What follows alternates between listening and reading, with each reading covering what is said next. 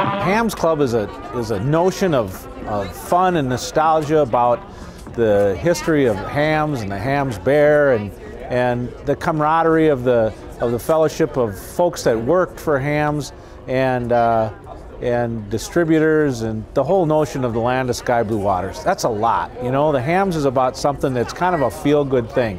We always hear stories about folks that turn around, they had you know, their dad or their uncle, or they worked at the Hamm's brewery, and they always have fond memories about Hamm's going back when. And then, you know, you got the general public who's got great fond feelings about the Hamm's Bear and all those great commercials. So it's a feel-good, there's such a good feel-good thing. The Hamm's Club's kind of about that.